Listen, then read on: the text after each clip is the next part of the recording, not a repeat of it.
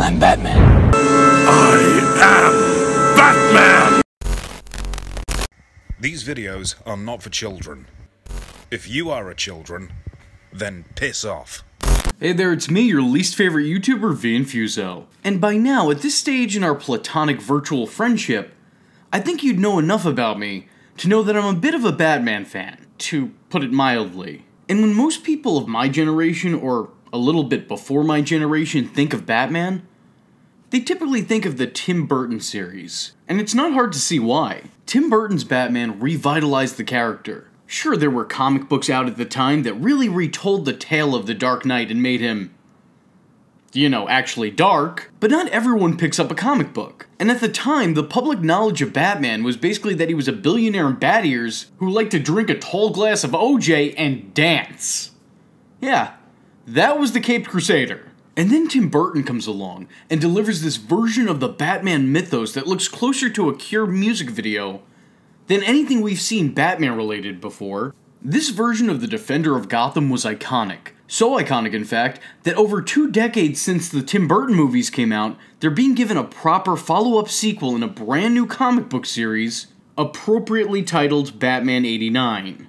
A comic book sequel that I personally am really excited for. But this got me thinking, which I don't do often. This got me thinking about all the other Batman media that tried to reference, or more accurately tried to attach itself to this franchise. Yeah, believe it or not, there have been a couple different movies and even TV shows that desperately tried to subtly stand behind Tim Burton's series and say, oh yeah, we're with that. First and foremost, the most obvious of which being Batman Forever and Batman and Robin, which were supposed to be the next 2 movies in that franchise. After Batman Returns proved to be a little bit too gothic for a younger audience, leaving them with nightmares and leaving the studio with an overabundance of never-sold McDonald's toys, Warner Brothers decided to go in a different direction, inviting Joel Schumacher to come in and take the helm. Now, Joel would be a great fit for this franchise, had he been making something a little bit closer to his days in Lost Boys. Instead, he was brought in to completely retool the image of the world's greatest detective, dialing it back on the darker themes and elements from the previous movies, and upping the camp factor significantly. Despite most of the original cast not returning to the project, and Gotham feeling like an entirely different place than the Gotham shown before in the last 2 movies, the tone being complete polar opposites and the film just overall not feeling like a follow-up but a brand new beginning. Oh, and that's not to mention that Two-Face in this version of events somehow has 3 separate faces. I'm sorry, listen, I love Tommy Lee Jones, but he looks nothing like Lando Calrissian. My suspension of disbelief only suspends so far. How are these the same person? How am I supposed to think that? These movies were in fact supposed to be the next chapters in the book Tim Burton wrote, hence the returning Alfred and Commissioner Gordon. The only 2 actors from those movies to come back for these ones. There's also a cheeky reference here and there to what came before, but nothing really concrete. You like strong women. I've done my homework. Or do I need skin-tight vinyl and a whip? Personally, I'm kinda glad that the comics are gonna act like these 2 films never happened. And that's coming from someone who actually really enjoys Batman Forever. They just don't work as a new installment and are probably better viewed with a clean slate and an acknowledgement of this just being its own thing. Now, I previously said that Michael Keaton as Batman was iconic, and it was. But I think there's definitely at least one more person who people think about when they think of Batman. A man who may or may not be in the outro of all my videos. I'm talking, of course, about Kevin Conroy. The animated series gave us performances, character arcs, and storylines that have stayed with Batman fans for years to come. The show even helped shape the overall depiction of Gotham's protector. The series was monumental, and its legacy is legendary. But such a series wouldn't exist without Tim Burton's influence. To say that this took inspiration from the first 2 Batman movies would be a bit of an understatement, as the show itself seemed to lightly imply that it may or may not be tied into said series. The show had a similar tone to the movies and even used some of the same music cues, with its actual theme song sounding ripped directly out of Batman Returns. And speaking of ripped straight out of Batman Returns, was the show's depiction of the Penguin. Now, up until this point in time, the Penguin was nothing more than a wealthy aristocrat and a thief. Your standard frumpy, big-bellied short man in a suit, which I can mostly relate to except I don't wear suits. Whereas the Burton movies depicted him as a pointy-nosed, 3-fingered penguin man who lived in the sewers of Gotham City and rode a big yellow duck boat. And, oh hey, look, it's the exact same thing. Again, that has never been a thing before the Tim Burton Batman movies. And actually, from my understanding, this was mandatory. Those in charge of creative actually wanted to present the Penguin as was, but they were instructed to make him look closer to the Danny DeVito version of the character. Granted, the animated series did make the character significantly more sophisticated than the very thing of nightmares. Seriously, a bleeding Frank Reynolds is gonna haunt me for the rest of my life. Frank's nose is bleeding all over the place.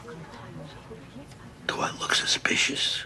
But seriously, at the end of the day, we all knew which Penguin this Penguin was trying to be. Outside of that, in one episode when Batman is locked up, a doctor in Arkham specifically refers to the Joker as Jack Napier, as if that's his real name. Jack Napier, Harvey Dent, Pamela Isley, or as you call them, the Joker, Two-Face, and Poison Ivy. The origin name that he was given in Batman 1989. Not to mention that the Joker's origin story in the animated series is that Batman had let him fall into a vat of chemicals, which again is taken directly from the Batman 1989 movie. I mean, I know that this was canon in the comics from time to time, but not always. And also, the comics never presented him as a gangster in his past life before being the Joker. And yet the Burton film and the animated series did.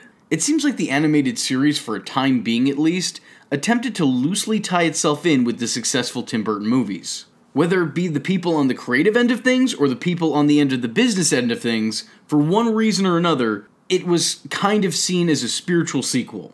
Until it grew enough to become its own thing and then kickstarted a whole universe, which is what happened. But it doesn't stop there. I wish it did, but it doesn't. As the travesty that was the Catwoman movie so desperately wanted to try and act as a spin-off to everyone's favorite Batman movie, Batman Returns. So much so that the making of this Catwoman, who was not Selina Kyle, in fact, but was someone named Patience Phillips, their origin story was nearly identical. How Patience becomes Catwoman is almost a shot-for-shot remake of how Michelle Pfeiffer became Catwoman. This time with more CGI cats, because, you know, can't go wrong with CGI cats, can you?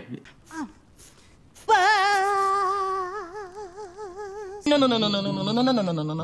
Now, mind you, this was never the origin story of Catwoman before Tim Burton's movies. Catwoman was never some woman chosen by ancient cats to give her 9 lives and cat-like abilities. She was just your standard garden variety cat burglar. Pun intended. This movie gives this secondary Catwoman, a woman who did not exist before this movie, the same exact origin story as Selina Kyle from the second Batman movie. Again, almost shot for shot. If that wasn't enough, the movie even drops an Easter egg of the first Catwoman when Patience is looking through photos of Catwoman who came before her. They so badly wanted to low-key call this canon, but unlike those cats, no one was biting. You know, I don't know what it is that made fans want to separate this from one of the greatest Batman movies of all time. But somewhere between the horrible BDSM catsuit and Halle Berry literally rubbing catnip on her face, fans of the source material just didn't get behind it. All of this makes sense, though. Well, no, Halle Berry rubbing catnip on her face does not make, it will never make sense. I am not okay, I'm uncomfortable, still. This happened in 2004, I'm still uncomfortable. But the origin story being told here makes sense, as the script was a revised and reworked version of a solo Catwoman spin-off from the Batman Returns movie that wound up getting lost in developmental hell. And that also makes sense, because the movie's final product acts as hell on Earth. You know, I want to say more on this, but I think there's a Star Wars line that perfectly emulates how I feel about it. It's time to let old things die. Last but not least, well, maybe least to some people, because people really typically aren't a fan of what I'm about to bring up. But last but not least was the little-known show titled Birds of Prey.